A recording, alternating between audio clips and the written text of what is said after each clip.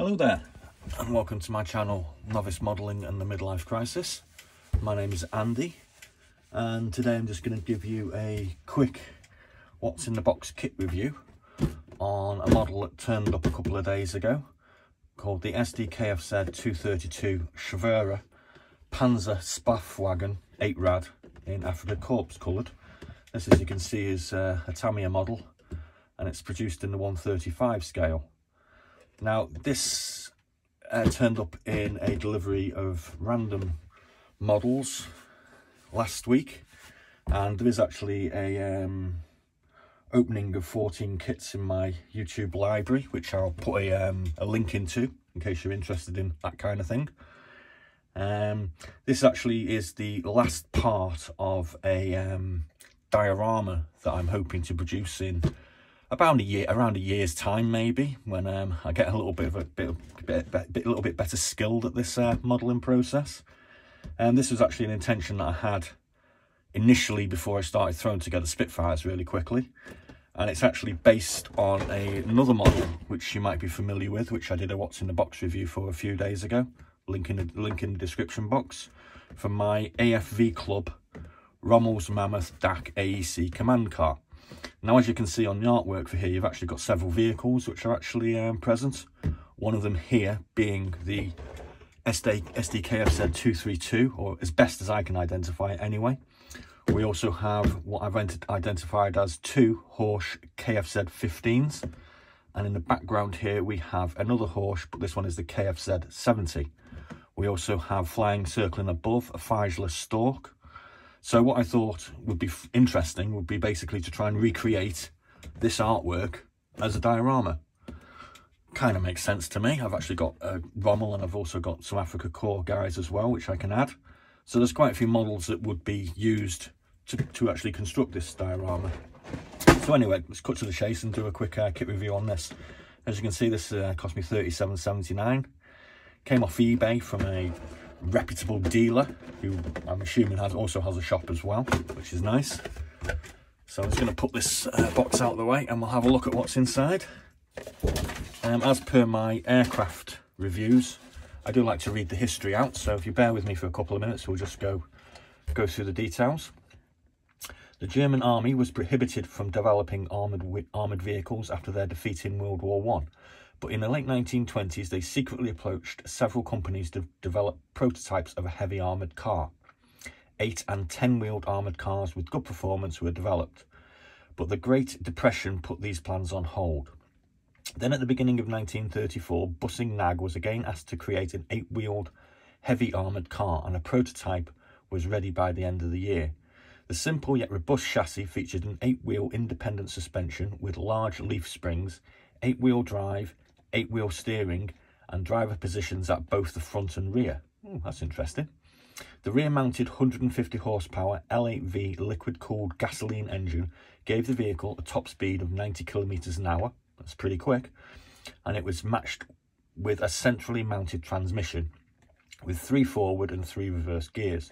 A crew of 4 was housed in an angular body designed by Deutsche Werk, and a turret with a KWK-30 20mm cannon, and an MG34 machine gun was fitted. At 14.5mm, armour protection was light, so extra frontal armour plates were added during production. Production of both the standard SDKFZ 231 and radio-equipped SDKFZ 232 began in late 1936, and a total of about 600 were produced by 1943. The SDKFZ 232 was equipped with a FU-11 radio and featured a large frame type antenna mounted on the body. These 8-wheeled armoured cars were deployed to armoured reconnaissance battalions to panzer divisions and served as the eyes of the German army from Europe and North Africa to the Russian front. Okay, so let's have a quick look at the instructions. I'm only going to do a quick go through of these because, well, they're not that interesting. So here we have basically step 1, which is a bunch of suspension things. And then we're going to move on to step 2, which is the under part of the chassis, and I think the axle and possibly part of the engine or the gearbox.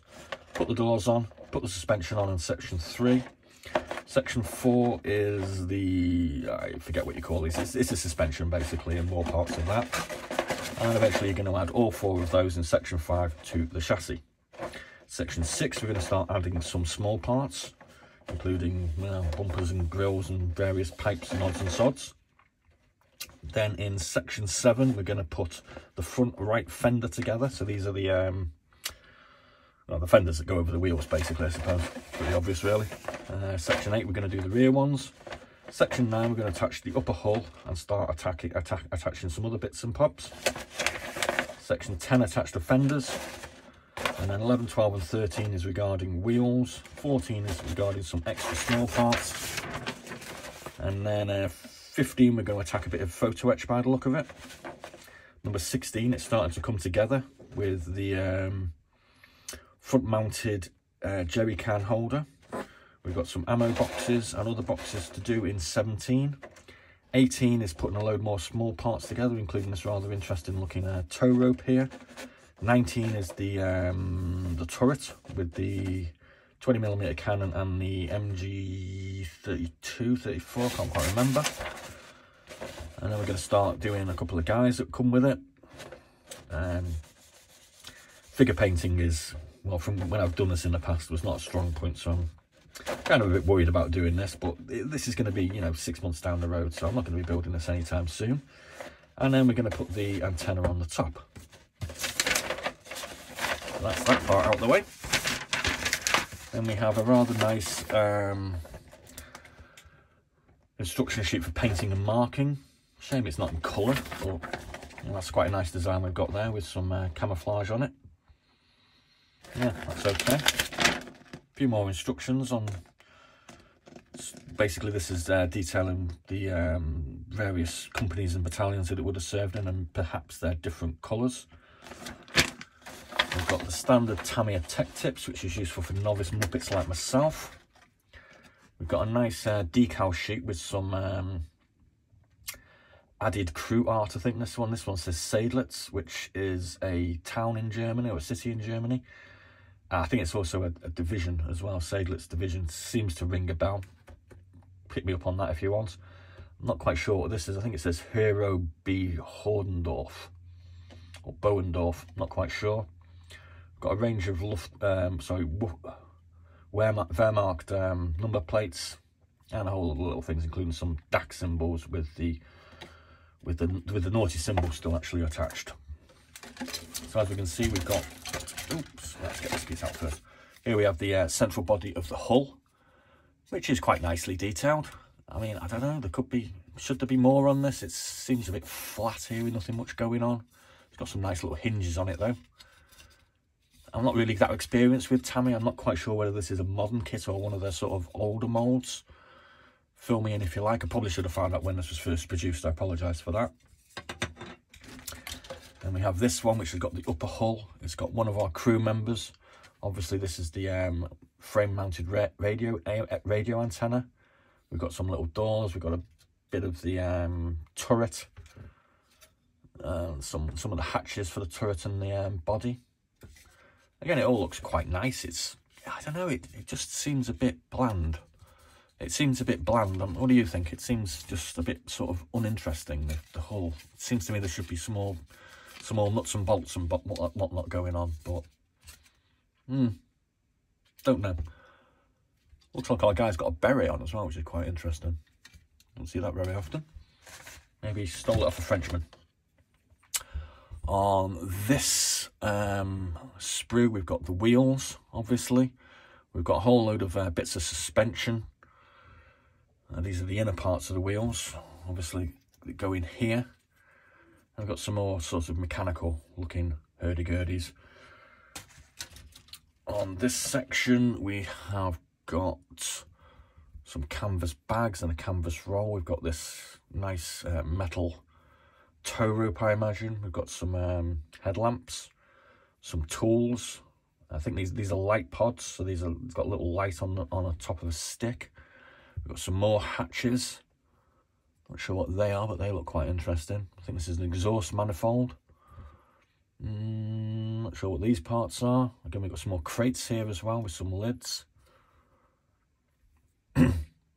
And it all looks quite nice. We've got some helmets for the crew, a bucket, a standard bucket. I seem to recall, I've done a few 135s in the past, and I seem to remember practically every TAMIYA kit you get, they give you a bucket. And here we have the front and rear fenders. This is part of the jerry can storage mounting at the front. Got the radiator, some jerry cans. I think these again are part of the fenders. Not exactly 100% certain, but it all looks quite nice. I mean, it looks complicated compared to some of the Spitfires I've done, but it doesn't look anywhere near as complicated as this DAC AAC armoured command car. So obviously I think maybe this will be, you know, one of the mid models that I do when I come to assemble this mad diorama in 6 to 12 months time. This is the last sprue. Again, we've got another 2 crew members here. We've got this guy who's obviously sitting, the commander sitting in the turret, I imagine. Got some more jerry cans, some more boxes, some holsters for pistols. I think we've got some goggles here. More tools, more boxes, more tools, ammunition cans. Yeah, it looks pretty good. I'm not overly familiar at the moment with how well detailing has progressed on figures, but I imagine that if you paint these quite well, this detailing should look quite nice. Yeah, I'm quite happy with that. It's quite nice. And here we've got some photo etch part. We've got a metal cannon here. Not exactly certain what these parts are, obviously, but it's nice to have them. It's kind of nicely presented as well. I mean, you can't argue with that, I suppose, can you? And that's basically it. So, yeah, I'm quite happy with that. I'm going to be doing a couple more videos related to this subject, because like I say, I have actually got all the component parts now, including a 135 Faisal stalk. I'm going to do one a day, I think, if I can. I'm at work at the moment, so I can't really do an awful lot of YouTubing.